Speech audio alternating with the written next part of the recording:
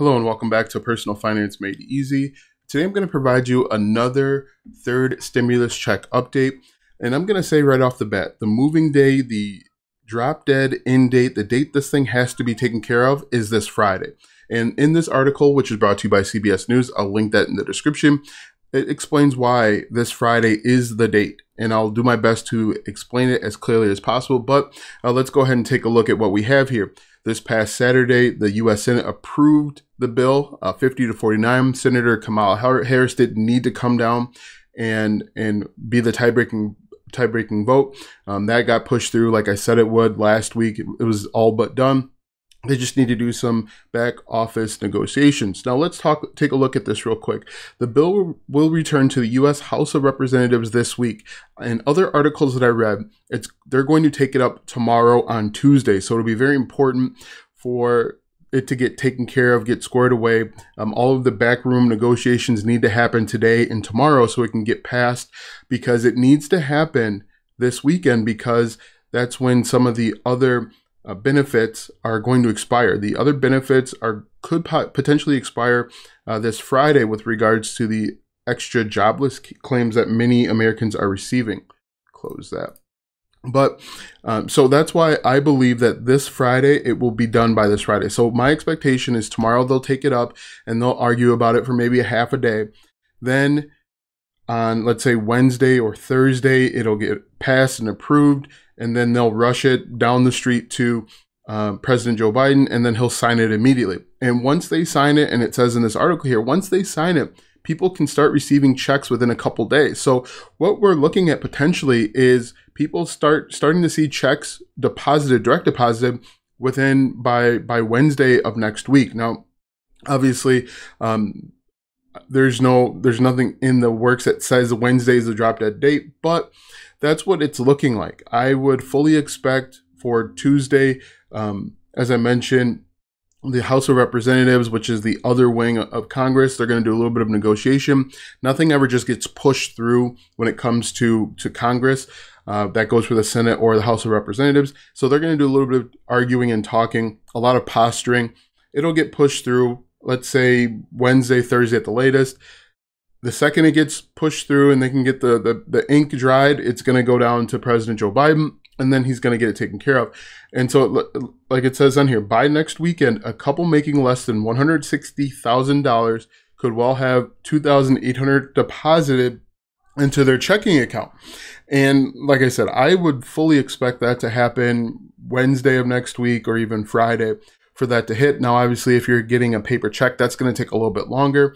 The other thing that you want to make sure that you are 100% aware and comfortable with is your adjusted gross income from 2019 versus 2020. If there's a significant difference in either way, that's going to have a huge implication on the amount of money that you could receive from the federal government if you are expecting a stimulus check. So that's going to be very important. That's something that I'll cover in just a moment.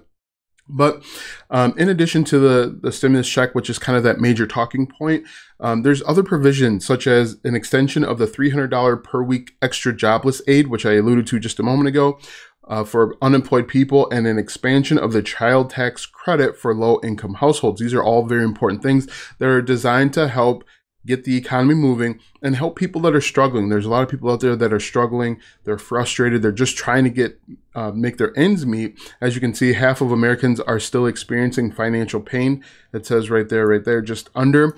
And so all of these little things combined, the stimulus check, the extra provisions, are designed to provide some relief and to really get the economy moving. Now, I've read some other articles about more on the stock side of things where they expect the economy to be up and running in full swing when you factor in the checks and the other provisions. In about 6 months from now, they're expecting the economy to be up and running and humming like a well-oiled machine, for the lack of a better term. But let's get back to this. Working families will get $1,400 per individual from a third stimulus check, plus they will benefit from a muscled up child tax credit of $3,000 per child. So that's pretty important as well. So if we scroll down here just a little bit. Now, the major important thing two things that I want you to take from this. One, check out your taxes, your adjusted gross income. If you don't know how to find it, go to the IRS website and poke around there and get that information, because that's going to be important. Get all of your tax documents together and take a look and compare 2019 to 2020. I recommend that you make any changes, file your taxes, do any of that stuff. I would get that done ASAP if you are expecting a change one way or another when it comes to the stimulus payment. So let's continue on. The Senate passage of the bill Saturday was met with cheers and applause because, again, 50 to 49, Vice President Harris did not need to come down to Capitol to break the tie. The Democrats do have that slight majority, and so it was going to get pushed through regardless. Fewer Americans will receive checks. I believe 90% of Americans will still receive a stimulus check.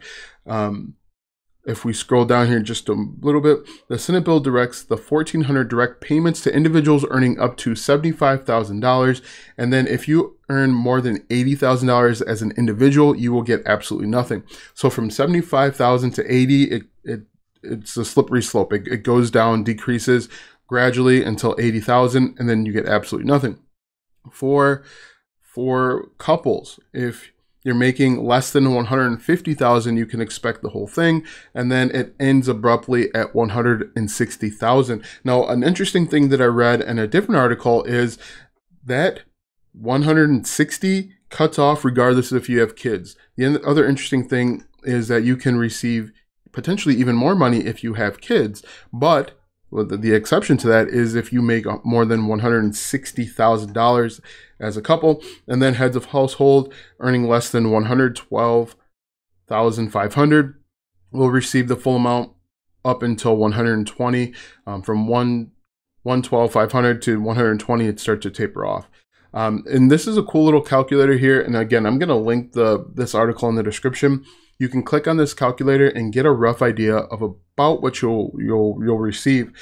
So that's some good news. I know that there's that 10% of Americans that are probably really frustrated because they could have benefited from that stimulus check as well, but they're going to miss out. So let's take a look at the rest of this here. Democrats want the bill to be signed into law before Saturday, March 14th. Again, when the current extra $300 in weekly unemployment aid is set to expire. That's why I'm saying this week is the deadline. Friday is the deadline. I know they work on Saturday, but you don't want that delay between, let's say, Friday and Monday, where things are kind of up in the air. So I fully expect, I have no inside information, obviously, I fully expect something to be done Wednesday or Thursday of this week. In addition to the $1,400 checks, the bill would provide funding for small businesses, schools, cities and states, and families with kids, a tax break, and boost government spending on COVID-19 testing and contract tracing. If the bill is signed into law by March 12th, so this Friday, the Friday before extra jobless aid is set to expire, stimulus checks could begin hitting bank accounts anywhere from a few days to a week following that, based on the IRS timeframe. So that's basically one paragraph of what I've been saying. I expect that it's going to get pushed through. There's going to be some arguing and some haggling early tomorrow. Then you're going to hear some positive signs Tuesday afternoon. And then what do you know? It's going to get pushed through. In my expectation, it'll get pushed through on Wednesday night. They'll spend an all-nighter. For those guys, it's working till like 7. They'll spend an all-nighter getting this pushed through. It'll get to Joe Biden Thursday morning, and most likely he'll sign it.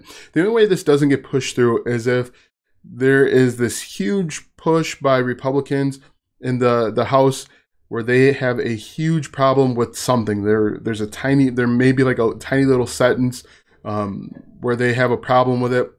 But otherwise, I fully expect this to get pushed through. And then there's just some more background information. But it's important. What I think you should do, and let me preface this by saying I'm not your tax guy. I'm not a tax guy. I'm just reading and interpreting the news. It's very important that today or tomorrow you look at your taxes. I'm not telling you to file your taxes. I'm telling you to take a hard, close look and see if you had a dramatic change in income from 2019 to 2020. Because based on everything that I'm reading, they're going to base this stimulus check on the most recent tax filing. So if you didn't file 2020 yet, and you made, let's say, $200,000 in 2019, you're not going to get this check. But if you made $200,000 in 2019, but you only made $50,000 in 2020, you could potentially receive the full amount. So that's why this is important, and you need to get it done ASAP. At least take a look, go over to the IRS website and figure out what your adjusted gross income is, and then put it into this calculator, factor in your kids and all of that good stuff. Definitely read this article for yourself, because it is important that you do your own research. Don't just listen to a guy that's talking to you on YouTube. Do a little bit of research on your own and make sure you make the best decision for you and your family. Once again, this is Personal Finance Made Easy.